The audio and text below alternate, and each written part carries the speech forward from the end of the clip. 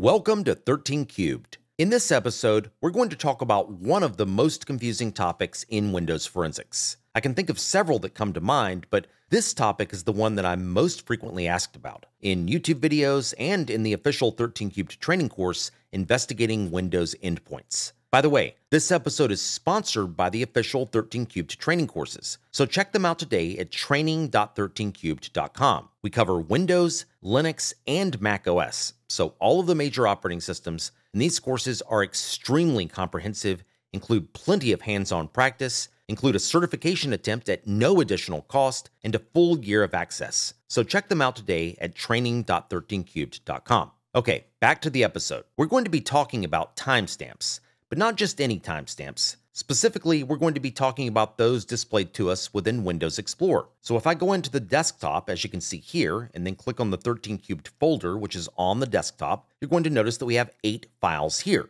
Now let's start with a quick recap of the things that we should already be familiar with at this point. We know that by default, Windows Explorer is going to show us the date modified timestamp. That's the M in MACB. Remember that MACB represents the 4 flavors of timestamps that are available to us within Windows. We've got modification, or M, access, or A, MFT record change, which is a metadata change, and that's C, and then finally we have birth or creation, which is B. So that's MACB, which we typically refer to as MACB. Now, there are certainly a lot more than just 4 timestamps, but those are the 4 flavors of timestamps that get stored within various structures within Windows NTFS, the file system in use in modern versions of Windows. Okay, so that should be no new information to you unless you're completely new to forensics, in which case, welcome. Now, we also know that we can turn on the A, or access time, and the B, which is birth or creation time. We know that we cannot see the C timestamp. That's a behind-the-scenes metadata change timestamp, and it's something that's not shown to us within Windows Explorer. So we can see 3 of those 4 flavors of timestamps within Windows Explorer. Okay, we also know that the $standard_information timestamps are the timestamps that are exposed to the Windows API. Remember, within the MFT, every file and directory has an MFT file record, and every one of those file records has a set of $standard_information timestamps. So those 4 MACB timestamps are stored within that structure. Now, of course, we also know that there's another set of timestamps called $file_name, and possibly 2 sets of those if we have a long file name in play. Because again, we have 1 set for the long file name and 1 set for the 8.3 compatible short name. So that's up to 12 timestamps that could be stored within $standard_information and $file_name within each file or directory's MFT file record. So far, so good. Now, we've been taught forever that those standard information timestamps are the ones exposed to the Windows API. And most forensic material states that the information that you're seeing here within Windows Explorer is taken from $standard_information. But that's not technically correct. Let's talk about why. If we assume that's the way it worked, then let's think through the process of what Windows would need to do to obtain these timestamps. We'll start with the file Anatomy of an NTFS file record, which is right here. So let's say that the Windows operating system needs to get the timestamp for that file to display to us. And if it did work by obtaining the standard information timestamp, that would mean that the operating system is going to have to access the master file table, or MFT, iterate through it to find the MFT file record that represents this file, open it, then find the $standard_information timestamps, and then yoink out the M timestamp from that particular MFT file record. Then we would move to the next file, mpacket exec commands cheat sheet, and we would start the process over again, meaning the operating system would need to iterate through the entire MFT, find the MFT file record for this file,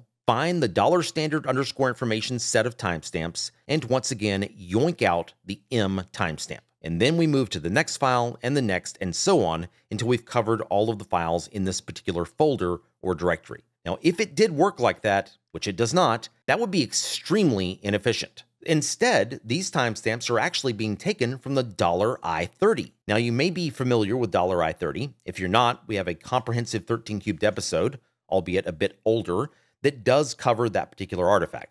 I'm actually going to go off on a side quest here and recap $I30 for you, and then we'll talk about why the $I-30 is actually what's used to provide these specific timestamps. First off, you should know that the $I-30 is not an actual file that you can go look at and see. They are exposed if you open up something like FTK Imager, but it's not really something that exists. It's more of a virtual construct that's a combination of three different things. And those three things are $bitmap, $index_root, and in some cases, $index_allocation. So really, those three things together make up what we call $I-30.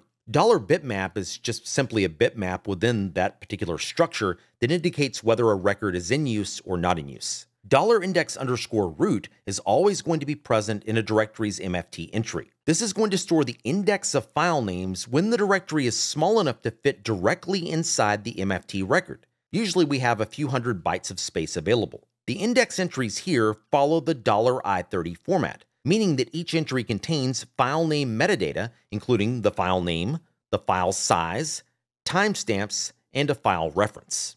Now, if the directory is small, meaning it only contains a few files, everything is going to be contained within $index_root.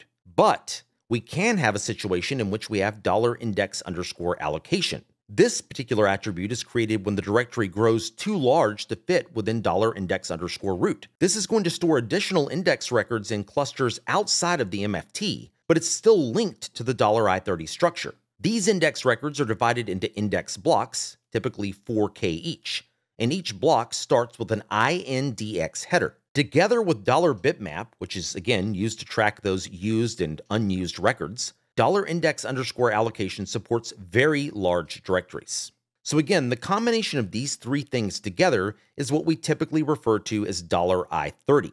Okay, so that's all well and good, and that's a nice refresher, but why would Windows Explorer obtain the file names here? Well, you may remember that $I-30 is going to store $file_name timestamps. But we already said that $standard_information are the timestamps exposed to the Windows API. So why would $file_name timestamps be used in this case? Well, you should first know that those $file_name timestamps within the $I-30 are almost always aligned with $standard_information.